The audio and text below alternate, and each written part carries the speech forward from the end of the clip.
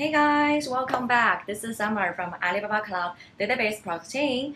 I know some of you are very experienced in, software engineering, but maybe you are still a beginner to GitHub. Today, we're going to talk about how to be a contributor as a GitHub beginner. So, are you ready? Let's begin. Okay, to become a contributor, you should have a GitHub account at least. So first, access to github.com and find the sign up button at the top right to create an account. Or if you have already had one, just sign in directly. Then, step 2, find a repository you are interested in. For example, input GitHub guidance into the search box and input enter to search. You will see the result in this area. Choose one and click to see the details. This is what we got. Click fork at the top right to clone all the stuff and add it to your own repository. Next, click your profile and you will see the repository shown on your home page. Click and you got this one. This is a new path actually. You can see that it includes your username as a part of it, right? Find the code button and copy the Git URL of this project. Then, step 4, git init in command line and switch branch. Open a terminal on your laptop and execute the following commands. It's make directory and change directory and git init. Pay attention to the main on the web. All files are in main instead of master, right? So we need to change the branch. Execute git checkout-b main to switch to a new branch. Then edit git config to change the default settings.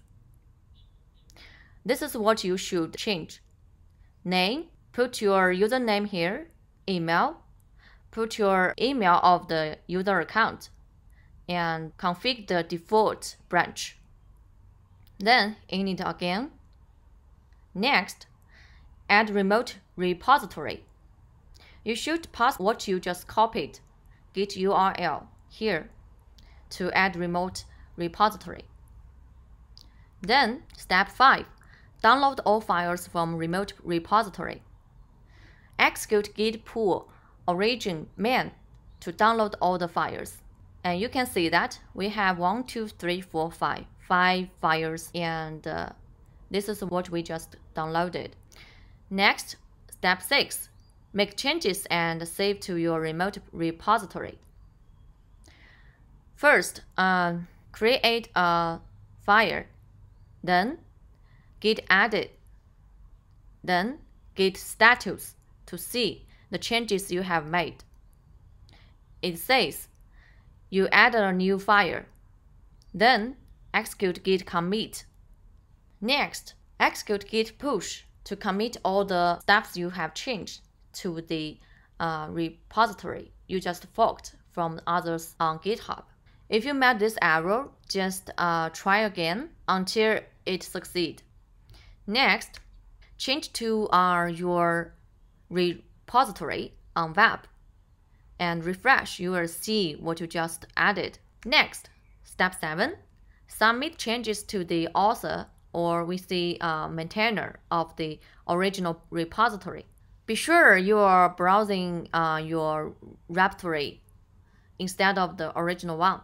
It should be the path that includes your username. Click the pull request here and you will see this page. Again, be sure you are still in your repository. Find the new pull request, click. Review the changes before taking further actions here.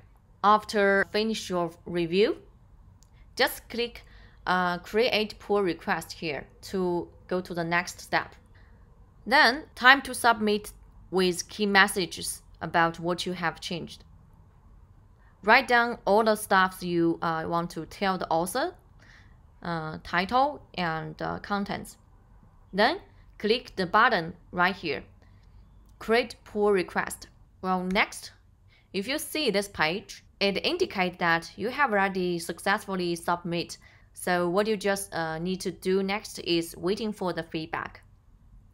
If you received any feedback from the author, you can communicate with him or her right here. Okay, next. Once you received the approval from the author or the maintainer, it means it's time to celebrate for your first contribution. Yeah, it's true. If you go back to the original repository, you're able to see your submit right here. Yeah, congratulations, you just did it, right? Okay, this is all for the day. Do you get it? One more thing. These are 2 open source projects of Alibaba Cloud on GitHub. If you are interested in them, please join us. So thanks for watching, and I will see you next time. Bye bye.